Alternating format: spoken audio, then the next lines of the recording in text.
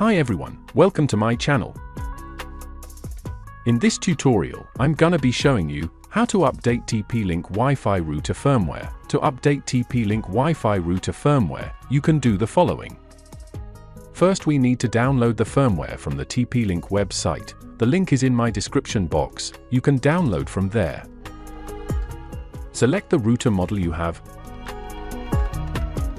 Then go to firmware, then click on download.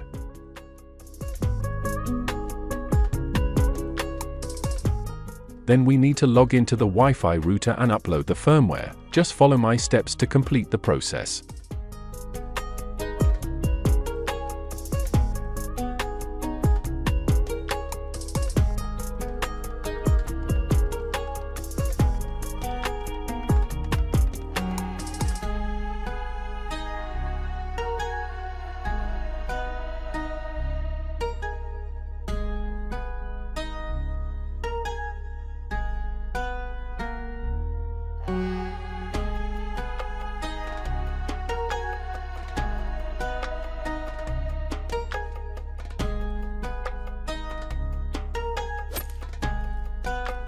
That's it.